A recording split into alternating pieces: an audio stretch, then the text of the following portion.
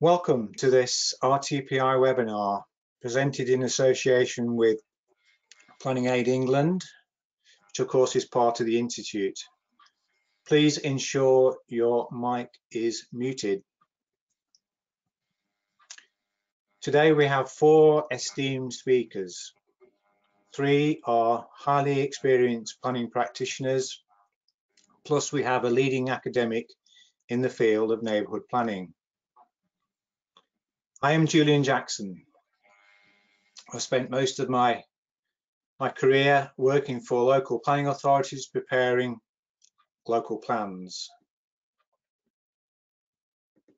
Since 2012, I've been a freelance planner and a planning aid volunteer in North West England. My day job involves advising councils and neighbourhood planning groups, and my work involves also working with a neighbourhood forum. I'm currently assisting one, and typically such forums have little prior experience of the planning system, so often find it harder than town and parish councils to produce a plan. Today we're aiming to reveal the main reasons why some groups struggle with neighbourhood planning, and that is obviously the topic today. For the last 3 years, planning aid volunteers in the North West have been tracking the preparation of plans in the region. Nearly 200 such plans have been started, and only about a third of them have been completed. Another 60 or so that were started at least 4 years ago have still not reached the statutory stage beyond designation. I venture to suggest that this situation is replicated around the country. So why is this? Before I turn to the presenters, let me explain how this webinar will be run. We have about an hour in total. Each speaker will present their views in turn.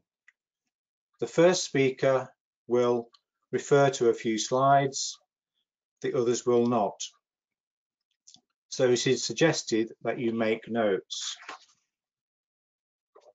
After all the presenters have spoken, a selection of questions submitted by you, the delegates, will be put to the speakers for their response.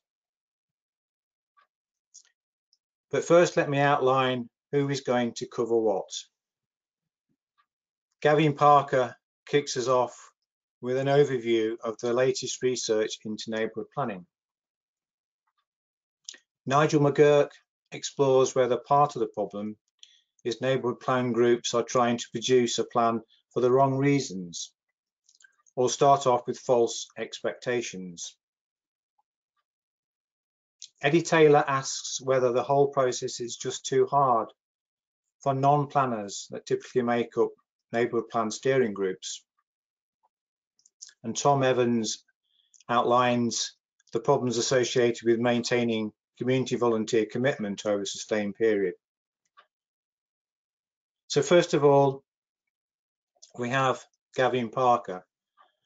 Please unmute yourself, Gavin. Gavin is a professor at Reading University and an RTPI fellow. He is an award-winning author of 5 books and numerous academic articles and reports. Many of these have covered various aspects of neighbourhood planning. So if your mic is on, please start, Gavin. Thank you.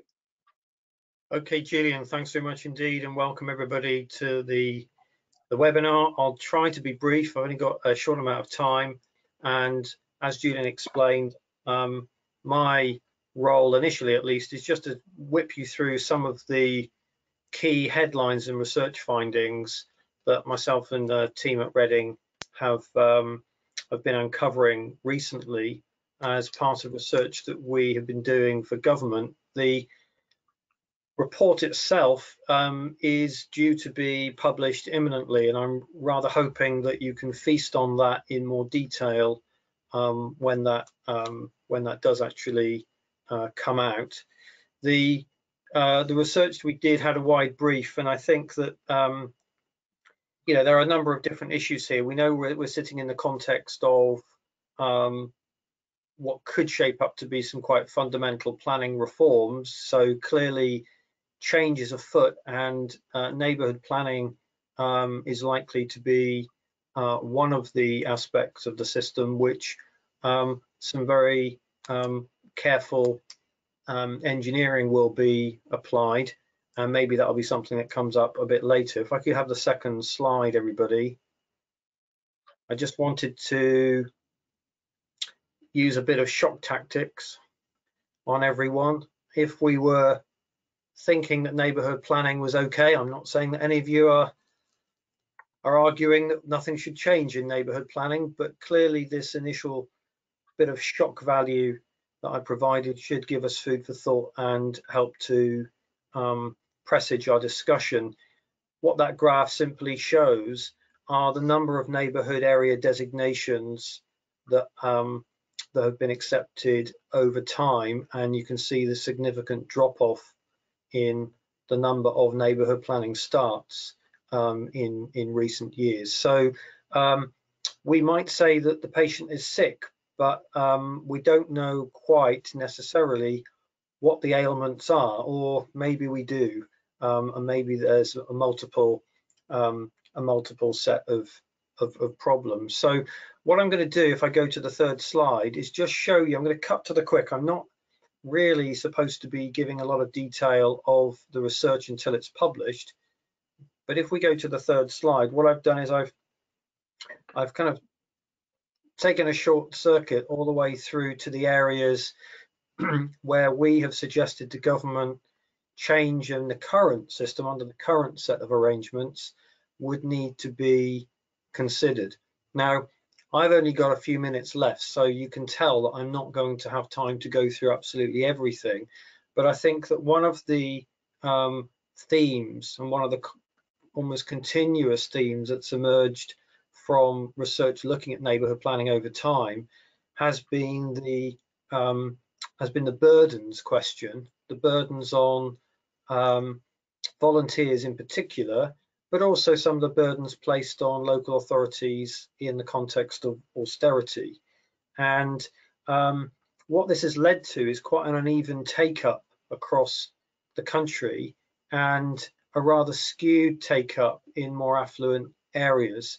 So that led us into thinking about how funding arrangements could be addressed, and we have made a series of arguments about how funding, both for local authorities but also a more effective targeting of funding for neighbourhoods should be considered. And indeed, one of the first tangible outcomes of the research prompted the recent announcement just a few weeks back, announcing that enhanced funding for deprived neighbourhoods would be, and urban neighbourhoods forums basically, would be offered. So we're rather hopeful that some of the arguments about following need and following the issues and trying to look at where added value can be provided will have some traction. If I was to kind of randomly pick out a few other things in here, issues around design loom large, given in the white paper it seems that one of the options that government is looking at is potentially harnessing the power of neighbourhoods in focusing in on design. And before the white paper came out, we effectively said that this is an area that communities actually want to be involved in and have been involved in quite effectively. And we're kind of discussing that in terms of enabling that to continue. So that might be something that gets discussed. Also, in terms of the relationship with local plans, clearly what's happened is that quite a number of plans have been delayed or have been sidetracked, or even in some circumstances, groups have given up on their neighbourhood plan because of the timing and the sequencing in relation to a local plan. So we've put in some comments about the sequencing there, either neighbourhood planning acting to inform and enrich neighbourhood planning early stage, or indeed coming in and being responsive to and adding detail and helping planning at scale to be more sophisticated and tailored to very local need. So you can see through that whole list that the research, you can imply, did look at a whole range of different considerations and questions in neighbourhood planning. And I'm not quite sure how many minutes I've got left, but if I chance my arm, we also wanted to look at, and we've talked about, neighbourhood planning post-plan production, and that's very much the whole issue around how one can enhance the prospects of neighbourhood plan policies being taken into account in decision making and into implementation. And so there are some comments about how that should be enabled, including potentially looking at providing further continuation support for neighbourhood planning groups, perhaps specifically for forums that otherwise don't have a framework to inhabit long term. So quite a lot of things there. Some things I could pick up in questions later on, but I think I'd better stop now and use what I've said so far to act as the kind of the vanguard before we get into some of the specific topic areas that Julian introduced. So thanks very much. That's where I'll stop. Thank you very much, Gavin. Clearly there are some interesting areas there that have been researched, and we look forward to seeing that research published soon. Next we have Nigel McGurk. Please unmute yourself, Nigel. Nigel is involved in a wide range of planning and housing roles. He was a founding member of NPERS and has become one of the most experienced neighbourhood plan examiners. So if your mic is on, please start. Thank you. Okay, thank you, Julian, and good afternoon, everybody. I suppose the reality is that, like anything else, in order to be successful, neighbourhood plan making requires commitment, tenacity, and perhaps a little bit too much endurance. Resources are really precious, and in order to save time and effort and to prevent frustration, it's very important to start off plan making on the right foot. Now, this can mean recognising and avoiding some of the common problems. So very quickly, I'm going to talk about focus, making a difference, working together, and bending the rules a little bit. So to start off with focus, making a difference. Now, I've seen neighbourhood plans 100 pages long, or plans with 30, 40, or even more policies in them. Neighbourhood plans that try and cover just about every aspect of planning you can imagine. In my view, all neighbourhood plans must be aspirational. The whole point of producing a neighbourhood plan is to make a significant difference, but taking on too much inevitably results in problems, confusion, conflicts, and ultimately in wasted time and effort. It's not just impossible for a neighbourhood plan to cover everything, it's also entirely unnecessary. Unfortunately, quite a lot of neighbourhood plans include policies that just repeat existing local or national planning policies. But perhaps the bigger point is that trying to do too much just spreads the resource a little too thinly. And this can result in policies that don't achieve their intention, which lack evidence or which conflict with one another in a in a long and a convoluted plan, and it leads to frustration, not least when the examiner strikes out years of work from the submitted plan. So the first point recognises that the time people put into neighbourhood plan making is incredibly precious, and it's therefore essential that a neighbourhood plan from the earliest stage drills down into those specific things that the community aspires to achieve, and then that it then focuses on those things. So in this way, the neighbourhood plan can meet its purpose and make a difference. The next point relates to the powers of the qualifying body and also the benefits of working in partnership.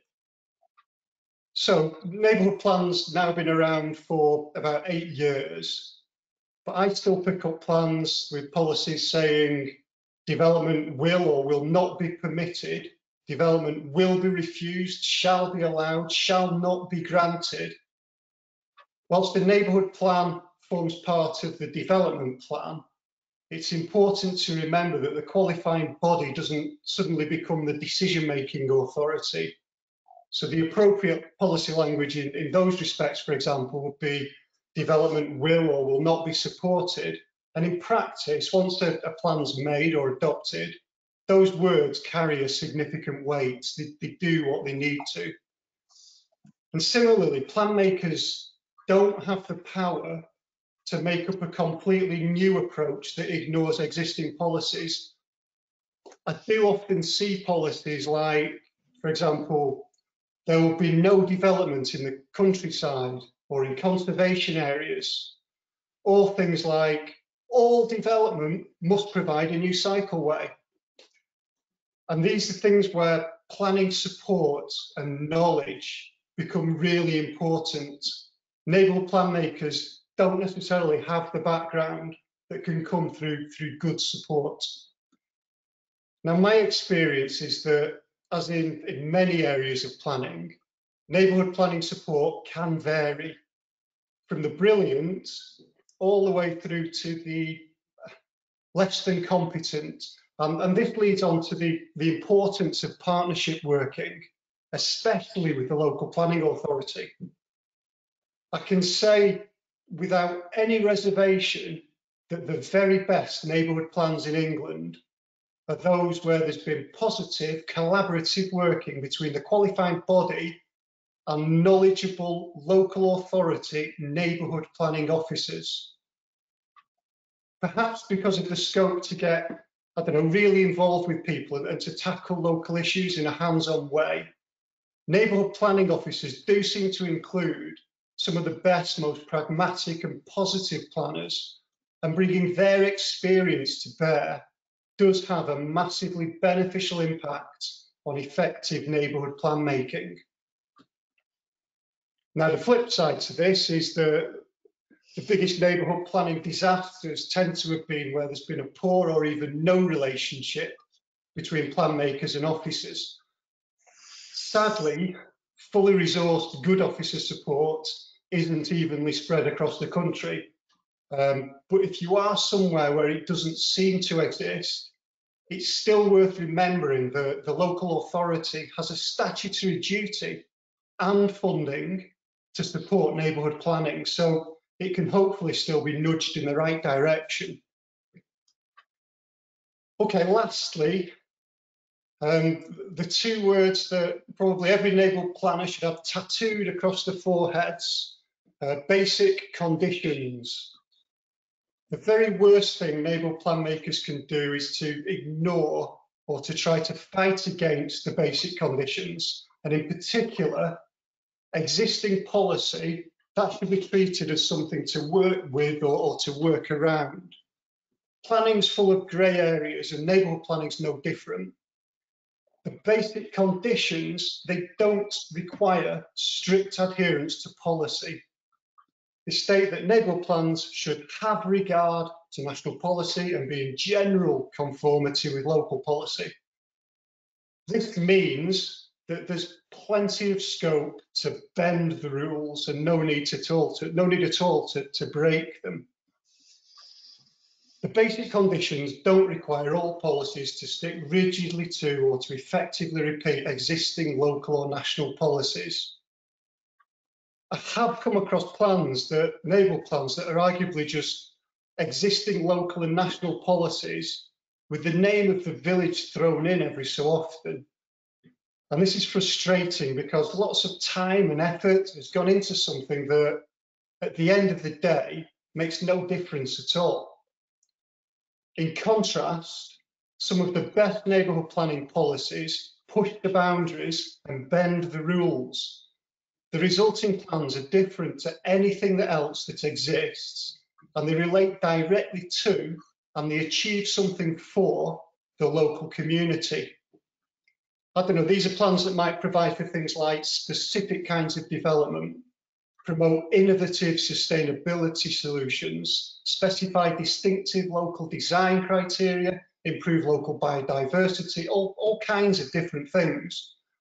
The point is that, as it's said in the NPPF, neighbourhood planning gives communities the power.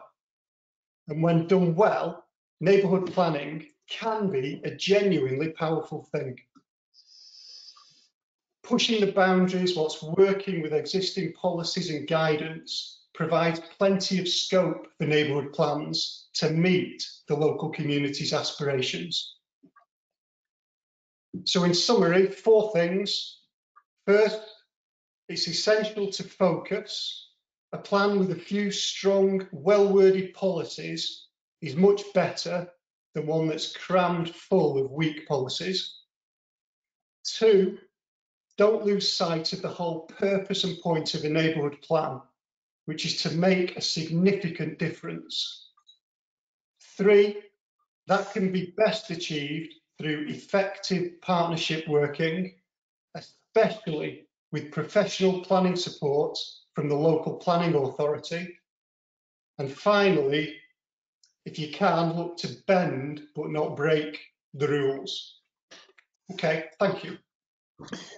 Thank you very much, Nigel. A lot of good advice there in terms of, I think, what we're talking about, the added value that neighbourhood plans can bring for local communities to take advantage of in terms of the opportunity there. Next up is Eddy Taylor. Please unmute yourself, Eddy. Eddy is an independent planner and urban designer. He has extensive experience working with groups preparing neighbourhood plans, and he was one of the founding members of the North West Neighbourhood Planning Network. So if your mic is on, Eddy, please start. Thank you. Right, thanks, Julian. So I'm going to list some reasons why it can be difficult for non-planners. And when I list these reasons, it does, of course, beg the question as to why these reasons should stop some neighbourhood planners but not others, but I'm going to list them anyway. So I think the first heading I'm going to look at is just understanding planning in general and neighbourhood planning in particular. So a lot of people struggle to actually understand what actually a neighbourhood plan actually is, i.e. land use planning policies. They think it can do all sorts of other things. I've seen people wanting to do, increase police numbers and things like that. So what it can and cannot do, there's a lack of understanding of that. There's also a lack of understanding about what planning generally is amongst a lot of people. So what things come under planning and what things come under highways. Also, what is a strategic against a non-strategic policy? Because as Nigel pointed out, you've got to have general conformity with strategic policies. There's also a lot of jargon, and there's also a lack of understanding of the type of evidence that is necessary for supporting policies. There are also some concerns now about the role of neighbourhood planning, neighbourhood plans post the latest white paper. Personally, I think they will still be around and can even be strengthened, but there is some doubts about that. We may talk about that more later on. There's also this lack of understanding isn't just amongst neighbourhood planners, it can also be amongst local planners, and it can also be amongst councillors as well, and there can be some opposition from local councillors. Some local councillors are very much against it, and for all sorts of reasons. Some of them are maybe legitimate, some are absolute complete nonsense, I've heard. In terms of actually helping people understand that, there is of course guidance out there. So there is the roadmap that's actually, I think, is very good, but I think there is a lot of room for improvements in other guidance, particularly on design. And so I think, I think there's definitely a lot of ways for guidance to improve and help people understand planning better. I think on design, for example, there's a lack of clarity on what a design code is, and I think this is going to be particularly important with the new white paper. Okay, just a general lack of awareness is another thing there's another problem. When neighbourhood planning groups are actually trying to engage with the local population and they say we're working on a neighbourhood plan, people just say they've never even heard of them. It does depend on where you live. In some parts of the country, there's actually quite a lot of awareness of neighbourhood planning, and there's a lot of neighbourhood plans, particularly in parished areas, particularly where there's a lot of pressure for development. So the neighbourhood plans are often being developed in response to that.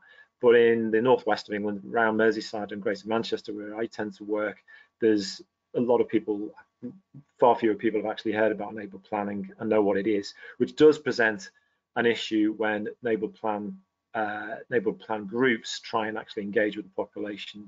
People just have never heard of them, and I think there's a lack of promotion of them through the program, through the support program, and I think in particular in urban areas, as has been pointed out by Gavin, where there's a lot of skewing and where neighbourhood planning has taken off, and some places it hasn't, and particularly in urban areas, they haven't been taken off as much, and that's partly because there's extra hurdles that forums have to go through. But I think there's also a trick that's being missed, which actually, if you go back to the original 2010 white paper on neighbourhood planning and localism, one of the things that neighbourhood plans were supposed to lead on to something other than just land use planning policies. They were supposed to be something that could be then used for regeneration. Now, you're doing all this evidence work, all this engagement, that you're getting people aware of, talking about their area and what they want, you agreeing vision and objectives. That's a perfect platform for doing something much more than just land use planning policies. And the land use planning policies should be working with these other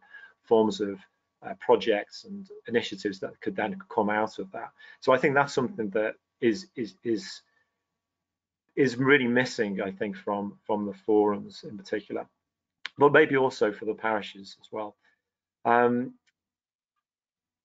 So the next issue I'd love to talk about is project management. This is quite difficult for a lot of groups, but again, particularly for the forums. If you've got a parish council, you've already got somebody, you've got ways of making decisions, and you've probably got an office, or you've probably got a clerk who can actually do a lot of stuff. For forums, they don't have that. Engagement can be quite difficult. It's a set of skills. And usually I find actually neighbourhood planning groups are actually very good at it. I think they tend to be better at it than most local planning authorities when you actually compare them. But I think it is an issue. It is a difficult thing to do, and it does require them to learn these skills if they don't already have them. And it's time consuming. Like I say, I think they can be very good at it. I think they generally do relatively well compared to a lot of people in planning. But it is an issue, a stumbling block for a lot.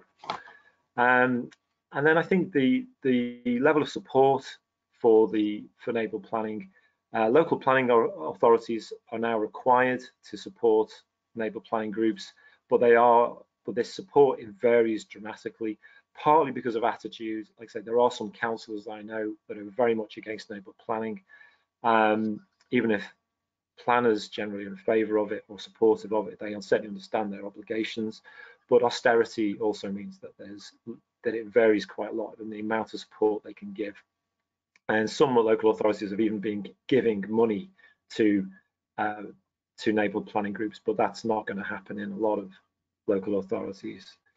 I think also the support programme, the technical support packages, I think there is having these delivered by just one large consultancy, that could be looked at, because I think there's maybe an opportunity to use independent consultancies more for this work, and there's a potential advantages. One would be competition, and in some circumstances at least, I think they'd be more likely to know about specific local circumstances and be able to adapt and respond to the needs of groups rather than sort of fixed packages of support.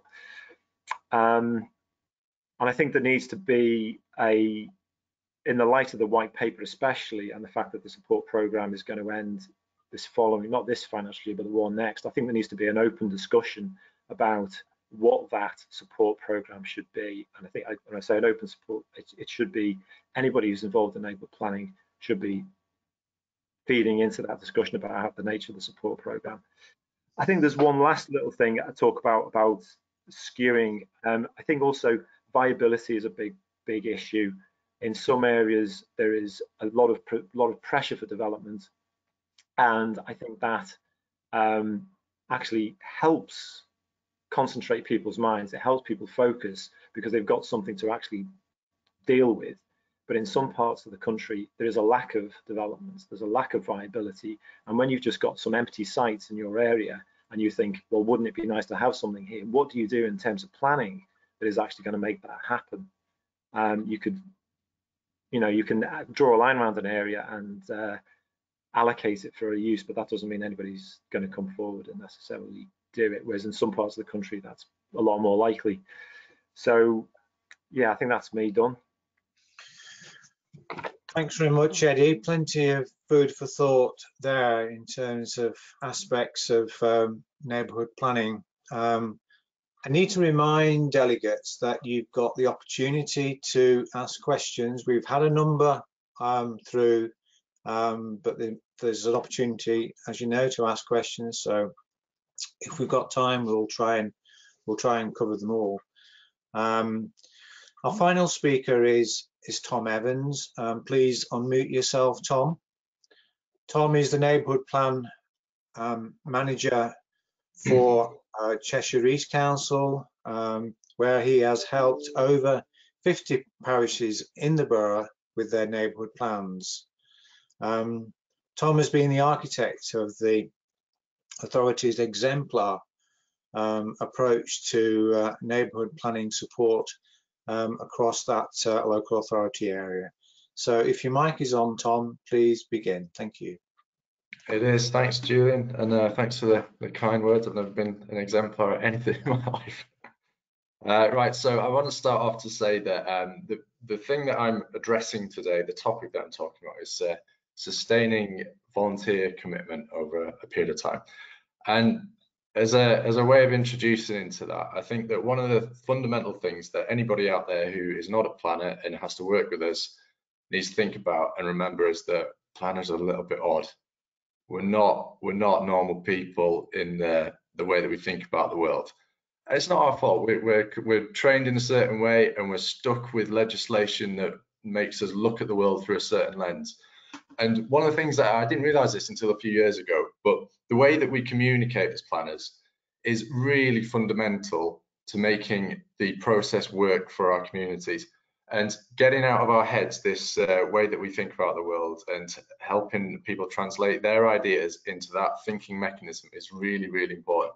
And that mechanism is that we put things in little boxes. So we look at an issue, we break it down to its component parts, and we reassemble the issue in a way that helps us understand the impacts related to each impact of those component parts.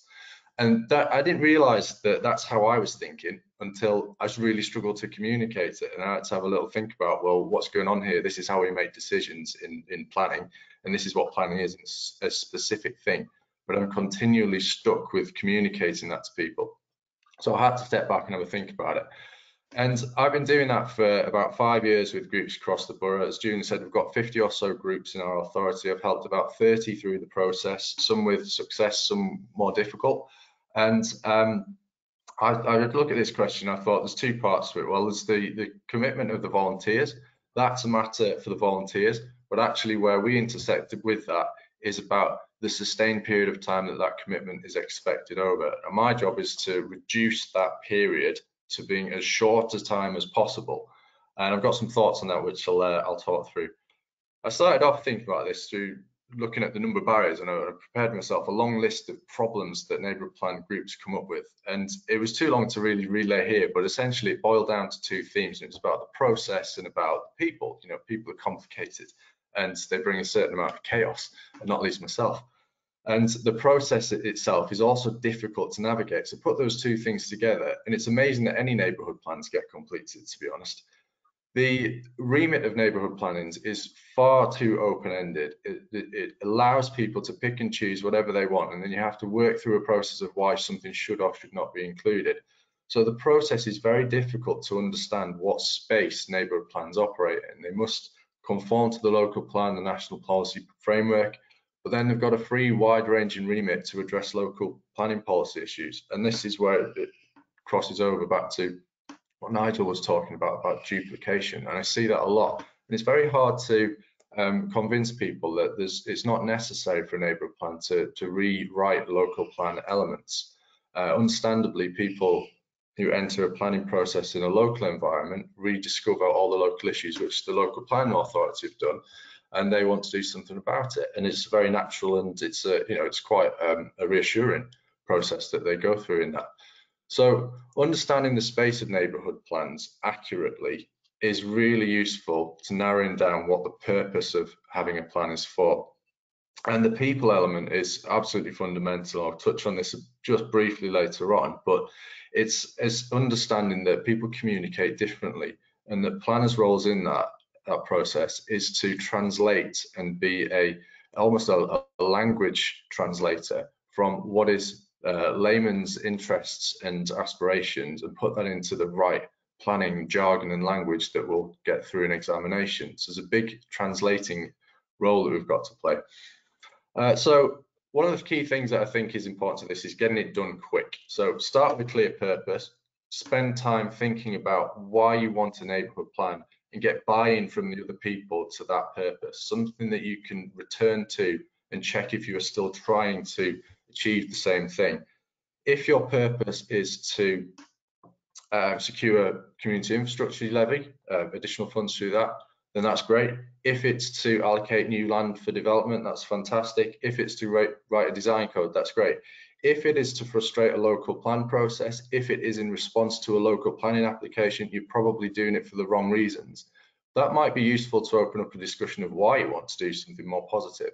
But if you start off on an adversarial footing to try and prevent something with a neighbourhood plan, it does tend to end up in a lot of complications and frankly disappointment, which is very difficult for groups to get to grips with.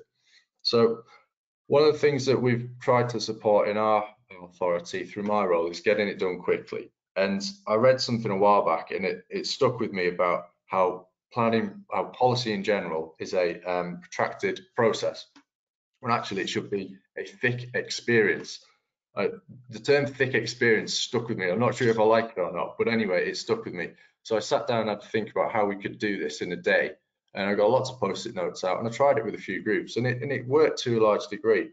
Everyone that I've worked with in the rooms that have been sometimes 2 people in a parish hall or sometimes 30 people in a town hall has got an idea of what they want to plan for. They have a plan in their head, and my job is to try and help them get it out of their head and onto paper, and not to worry too much about the basic the basic conditions to start with. That's the complicated stuff that comes down the line. It's getting the plan out of the head, identifying what is planning, what is not, and writing it down, getting it started. I spend so long talking to groups about the same thing over and over again, and the key thing is to write something down and organize those thoughts and create a basic structure of a plan to work with. So that's the first thing. The second thing about maintaining commitment is that beware of echo chambers. People in communities out there can go round and round in conversations and not be tested in an appropriate way about what they're proposing in their plans. So sometimes without a meaningful test of accountability, it's possible for neighbourhood plans to have this circular process and come up against the same barriers over and over again. And I have this on with a few groups, but it's a difficult process to go through. So if you build in some sort of meaningful accountability to your project plan, maybe it's a report back to the qualifying body at the right stages to check what's going on. Maybe it's a a public meeting with a representative of the local authority, but something to check your own thinking outside of your own group. This can be really, really useful. And the third thing is it's kind of a small informal thing, but also a big one at the end of it. It's rewards. So staying committed, you need some reason to stay committed. You need a reward through it. So if you are working in a group out there, give yourselves some recognition that you've done a good job when you've got through part of the process. Mark the milestones. It might be a small thing. You know, we're a bit constrained now about going to the pub perhaps, but you know, do something, have a drink with colleagues, have a meal, do something, a kind word to recognize someone's hard work. That makes a massive difference about keeping people going. But towards the end of the process, and this is where you need to look at other examples, monitor the impact of the neighbourhood plan. We have groups in our authority that have accessed hundreds of thousands of pounds of SIL money that they would never have had without the plan. We have one group that started out purposely to secure SIL, and it's not a bad reason to do a neighbourhood plan. And in the future, they've got in the order of £1 million or so coming through because we have a large allocation in that area. And monitoring that success and what it enables a parish or town council to do is really, really important to keeping going when things get stuck. And the last thing about this is the sprinkle of magic that you can get. And that is because in every decent plan I've come across, there's been a community champion there, someone who has individually dragged people kicking and screaming across the line and got things done. And sometimes it's fallen on them individually and sometimes they've motivated around them. But the power of one individual to drive this is really evident when it gets a bit boring, a bit tiresome, a bit long in the tooth in the process. And that complemented by a good consultant can really work wonders. Consultants are a really important part of it. Authorities can't and frankly shouldn't be involved in the detail of your plan making. They are plans for communities written by communities, and as much as authorities want to help, it's really important that the plans do represent community voice and not the local authority. So that dividing line is important. That's where your consultant comes in. And underestimating the sort of the personal dynamics around that could cost you dearly. If you get a good consultant who you can listen to and take advice from, that is worth its weight in gold and will save you endless meetings and time. So to sum up, planners are slightly odd. Understanding that will help you, but ultimately what planners' job is to be creative in how we communicate. So we've got to recognise our own oddness and help you understand what is going on in our minds, because we're relating that back to hard legislation and examiners that will hold you to that. So we've got to build trust through that and communicate openly. And it's not until you've got that trust and you've got the recognition that we're talking at odds sometimes that the advice can be truly heard. I've given a lot of advice which is consistent across different groups. Sometimes it is listened to and heard, sometimes it's not. And when it's not heard, it's not a case of saying, you know, just listen to me. It's a case of going back and thinking, well, how do I get that message across to be heard and taken up? And sometimes that's probably the most difficult thing about reducing the amount of time you've got to spend and sustaining the commitment, is listening to good advice when it's there, but also finding the right person to give you it. Thanks very much, Tom. I was particularly taken with the importance of volunteers being well led, and I know that some volunteers find that there's just a few of them dragging the process along, or as you said, maybe even just one person that's able to do that. Clearly it's a problem if that person subsequently is no longer able to take the lead. Okay, now we've got an opportunity to answer at least some of your questions. We've got about 20 minutes left on the webinar. And first of all, I'd like to put a question to Nigel. Hopefully all the speakers have got their microphones on now. Tom touched upon this aspect, but through your work you will have seen a lot of plans come through the system. To what extent is access to independent professional planning expertise a factor in neighbourhood plans neighbourhood plan teams making good progress? and submitting effective plans? Can you spot the difference, as it were? In a word, yes. It's really important to get good advice. The better the advice, the better the plan. It's just a truism. It's dead easy for me to say that, though. There's a cost involved, and unlike, I don't know, find a plumber or rateaplumber.com, there isn't a rate a planner, and certainly not a rate a neighbourhoodplanner.com that I'm aware of. So how do you know who you're getting actually knows what they're talking about? And I think there are definitely more and more good professional planners who can support neighbourhood planning, but I have honestly found over 8 years that there are people who kind of haven't given very good advice at all, and communities have been taken in by them. There should be something, there isn't at the time aware of at the moment, there should be something that separates out the wheat from the chaff.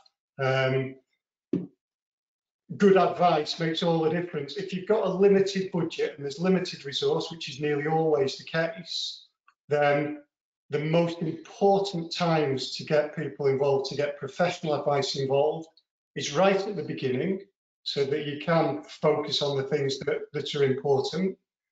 And then right at the end as well, before submitting the plan, get it sense checked, do a mock examination. Getting that done by someone who knows what they're talking about, it can make all of the difference, and they'll get rid of the policies that don't work. They'll explain how policies can be improved to achieve what's needed, and the result is a plan where there's not disappointment. You know, neighbourhood plan examiners don't start off with the aim of putting red lines through plans. We all work to create neighbourhood plans. When we're examining them, the aim is to get them through in as best shape as possible. And we know that it's really disappointing when you spend the best part of a couple of years bringing forward something that all you want to do is make a positive change, make a difference. When an examiner's report comes back and they've deleted half your policies and changed the rest of them. But good advice can prevent that from happening. Okay, thanks very much, Nigel. I'm going to switch now to you, Gavin, and put a question about what the government might be thinking of doing next in terms of funding. This is in relation to neighbourhood forums that are often in deprived parts of the country, in non-parished areas. And some forums have fallen by the wayside due to the withdrawal of funding. It's now been reintroduced for forums to an extent. Do you think the government are going to provide more support for forums, particularly those that have ceased to operate and maybe could be resurrected with the right financial support? Yeah, it's a really pertinent question. I mean, what we know over the past 10 months or so, or less, post the last election, is the government have discovered what they've termed a levelling up agenda. And when we wrote the recommendations or the areas for action in our work, we decided to pin all of our comments and all of our recommendations against the key policy objectives of government. So levelling up agenda was one of them, wider empowerment agenda under labels of localism and so on, also housing supply questions. So everything we've done, we've pinned back to that. And indeed, this whole issue about looking at the funding and support arrangements across the piece, but also specifically what kind of funding and support arrangements you would want surrounding neighbourhood planning in the light of a levelling up agenda, that has been, I think, received pretty positively. And as I say, the £18,000 amount that was announced a month or so ago, time flies, doesn't it? Maybe a bit longer than that now. That was a direct result of the work we'd done. In terms of groups that had stalled or dropped out, I think there was some constant, there has been for some considerable time, I think, an understanding of, across anybody, whatever sector, whatever role they play in neighbourhood planning, that urban areas and forum areas and deprived communities had been, you know, really starkly underrepresented in the neighbourhood planning endeavour. And you know, I think the civil service do understand that. So it's difficult for me to tell you for sure, but I can tell you that any group that has stalled or abandoned and wants to come back into neighbourhood planning for those kinds of reasons, that they're in an area where they have, shall we say, a greater set of barriers, I'm pretty sure that MHCLG/locality will be looking at them very favourably. I think that's probably where I should, you know, stop. But we did actually look specifically. We targeted and looked at why groups had stalled or had abandoned. So that formed part of the research itself, and that led to some of the recommendations that we've put in there. And it's interesting when Eddy brought up the point about non-land use planning matters in neighbourhood planning. That features in our report as well, because I think a lot of neighbourhoods find a lot of energy from identifying and wanting something to happen against a whole range of different issues that impinge or shape their neighbourhood, not only the narrower land use planning one. So some of my comments are about where we might be, you know, moving and heading in the future, as well as how to make, you know, the existing, if you like, structure of neighbourhood planning work better, more fairly, and reach the parts that neighbourhood planning has struggled to reach, I suppose. Oh, thanks very much for that, Gavin. There's some tantalising glimpses there of what the research is going to reveal. I've now got a question for Eddy. This is in relation to the definition of neighbourhood areas in parish parts of the country. As you know, the default position is for the whole parish to be the neighbourhood area, but in some circumstances, the neighbourhood plan perhaps ought to include adjoining land which is part of the same settlement. And I wonder whether you've come across examples of where the neighbourhood area has not been fully defined to include the areas that should be encompassed within a single plan. Yeah, well, there's an example was in Merseyside, which is just outside of Liverpool in Sefton. You've got two councils, or parish council Melling and a town council McGurk, and the Melling conurbation kind of just dips its toe into McGurk, and the McGurk conurbation dips its toe into Melling. So what they actually did, they both effectively took a piece of each other.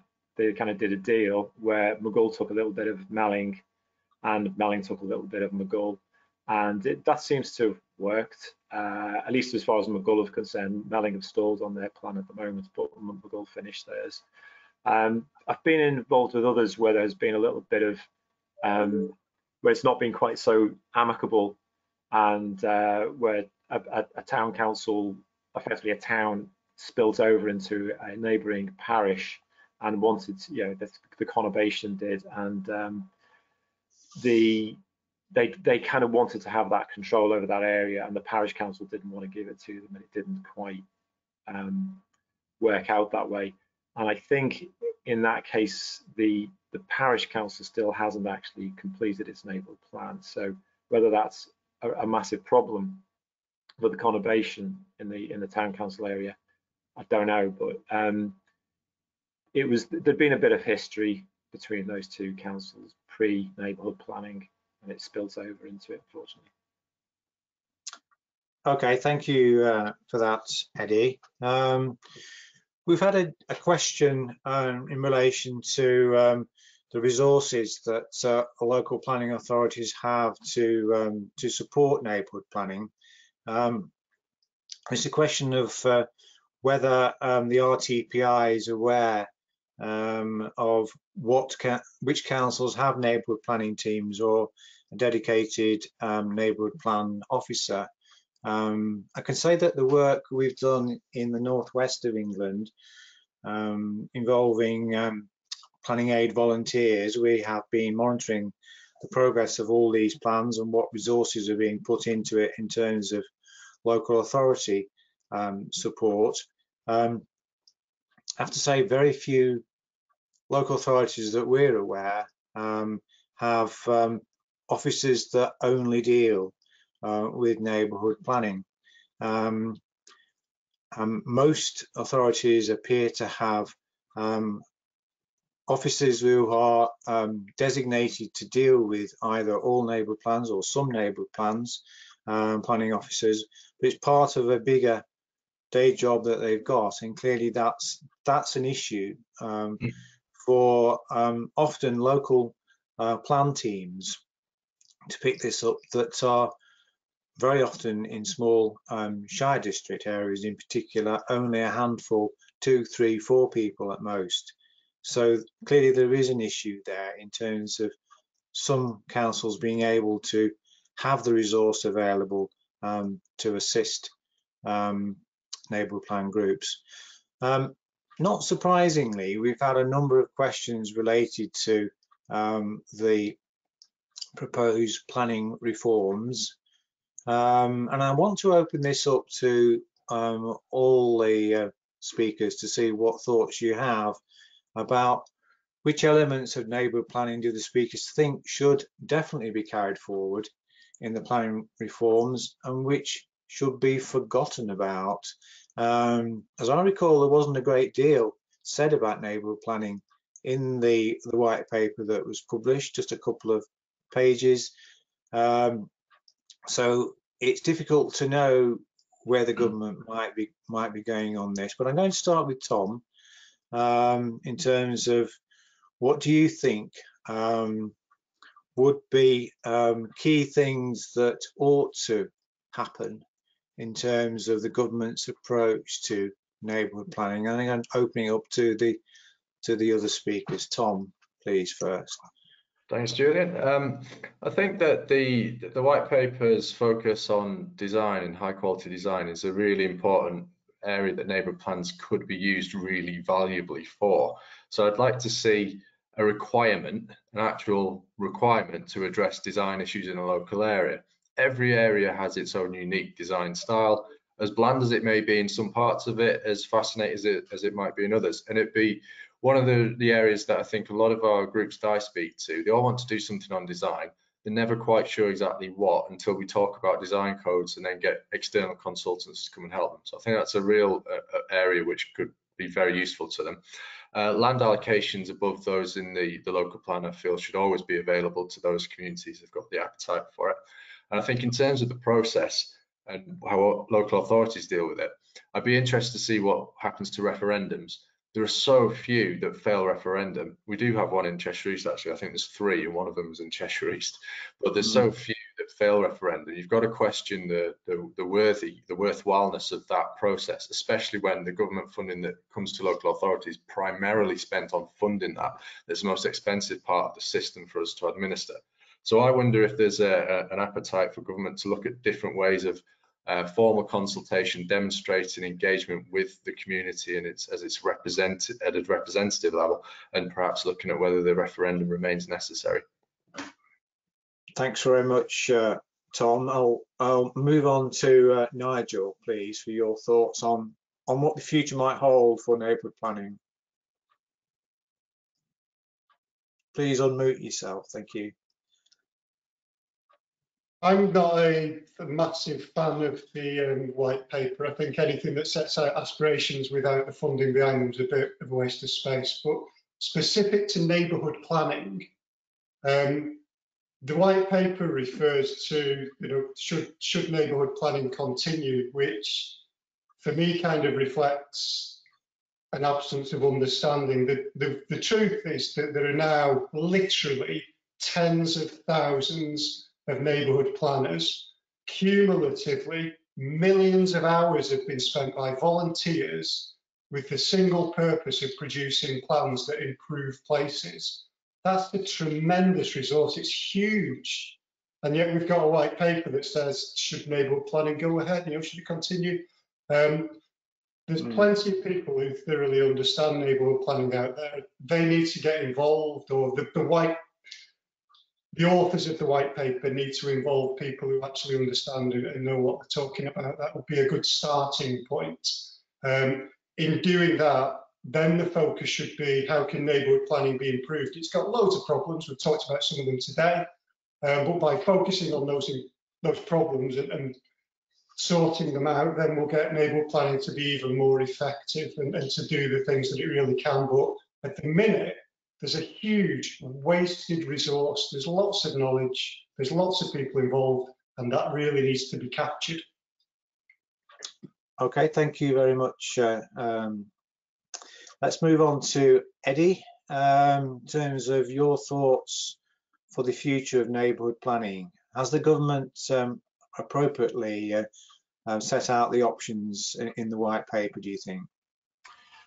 I don't think so. I mean, it does ask about whether you think neighbourhood planning should continue, and it does have a proposal that it should be retained as an important means of community input. And they say also they'll support communities to make better use of digital tools. But I think what it doesn't really mention, which I think I'd agree with what Nigel said, it's like there's a huge amount of resources. I mean, if you actually look at the amount of hours that people put in, volunteer hours as well as consultants and local planning authorities, but even just the actual additional resources it brings into planning by bringing in volunteers, it's absolutely huge. And if you were to actually put a price on it, it'd be millions of pounds of extra resources are brought in voluntarily because people actually care about their areas. And to not really even mention that in the white paper when you're talking about should neighbourhood planning be continued or not, I think it's a massive it's a massive sort of gap, really. And another big gap is that one of the things that a lot of neighbourhood plans have actually led to greater amounts of development than would otherwise have been proposed through the local plans. This very often happens, and I think overall they've actually led to more development than would otherwise have been. Maybe Gavin can give more information on that, but that's my understanding. Certainly in some places it has done. And if the government is, and the main thrust of this white paper seems to be about trying to get more development. Now, if that's what they want, then they should be supporting neighbourhood planning, and they should be saying that in the white paper. They should be aware of that. And I think also about speed. If you look at the amount of time it takes to do a neighbourhood plan, yes, some can drag on for years, 5 years or something like that. But that's long for a neighbourhood plan. You compare that with the local plans. I mean, they're lucky if they're done in 7, and they can really drag on. So I actually think neighbourhood plans can actually be quicker at being developed. They can actually lead to more development, and they can actually bring in resources. And the other thing that the white paper talks an awful lot about is engagement, but it talks about engagement in terms of digital engagement. And the reality is the best engagement, a lot of good engagement, while there's room for digital engagement, it's important. A lot of really meaningful engagement is offline, just walking around an area to do a character assessment, is really important. So actually, you can't really replace that offline. And that isn't, and that's not mentioned in the white paper. And I think neighbourhood planners have done quite well on that. They've really done well on. It's patchy, some are better than others, but there's an awful lot of people who've been engaged in the planning process through neighbourhood planning, and to not mention that, I think is again a miss. And the last thing I'd say is about design specifically. The white paper goes on a lot about beauty, and it doesn't really say what that means. And while I understand that it's nice that an area might be beautiful, but there's lots of other things that you might want an area to be. You might want an area to be, interesting, or fun, or welcoming, or cool, or exciting, or solemn, or peaceful, or pleasant, or restful. There's a million vibrant. There's a lot of things you could be instead of beautiful, and they're just as good. and it really narrows that down. So it kind of tries to open things up in terms of design, but then it narrows it down to being aesthetics. And design is not just about what character of the area you want, it's all about how people move around, about natural surveillance, and a million and one things. So I think, but I think, and in terms of linking that with neighbourhood planning, it doesn't really make the link with it. The only time it touches on that is it really, as far as I can see, is when it talks about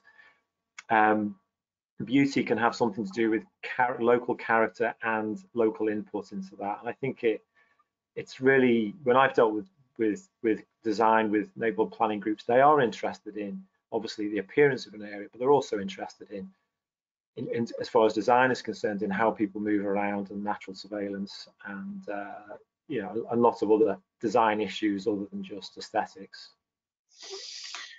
Thanks very much, Eddy. We're running out of time, folks. I'm going to give Gavin a chance to, if you like, provide a roundup of what his understanding is of government thoughts going forward. And just on the back of that, we've got an interesting question about the community right to re-parish urban areas. One of the concerns that I've got is that forums are only designated for 5 years, and then they have to become redesignated to continue. And in fact, in the northwest of England, some forums have not got to the end of producing a neighbourhood plan before they need to redesignate. So this clearly is an opportunity maybe for urban parishes. Is that a way forward, Gavin?